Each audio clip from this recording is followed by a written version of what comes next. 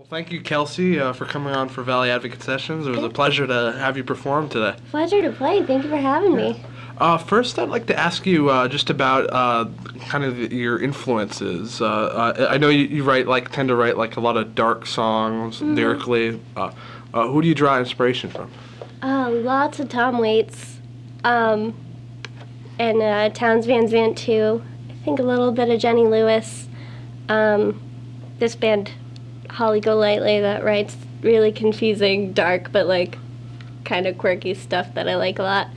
And lots and lots of bluegrass. Yeah. And when did you get started writing and performing? I've been playing music since I was not to any professional capacity, but I started playing the violin when I was 9.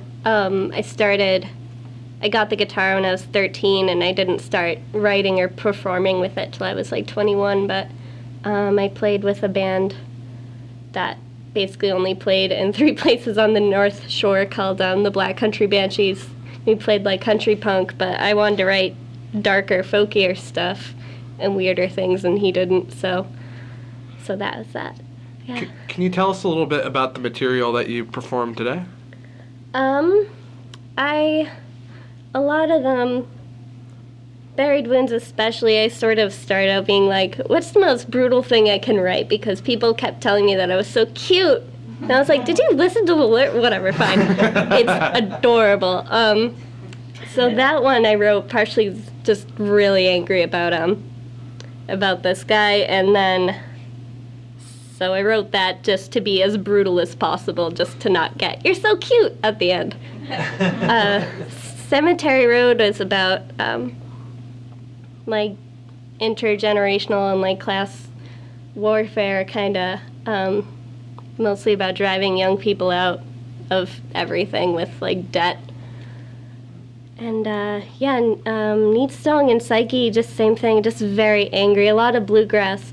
I started writing them because in a lot of bluegrass, it was about these guys killing women for like dancing with another guy, or somebody looked at them, or just they were sad and they felt like it, and I'm like, that, and always women, always. And I was like, well, what happens to you guys? You get cursed, you get chopped up, you get sentenced to hell right with her, like, so, yeah, that's kind of where I started writing all of those. Just got sick of, yeah. Intense but awesome. Thank you. Murderous men, gotta be held accountable. I'm with that. I know, did you release a record this year? I did. I released an EP in August.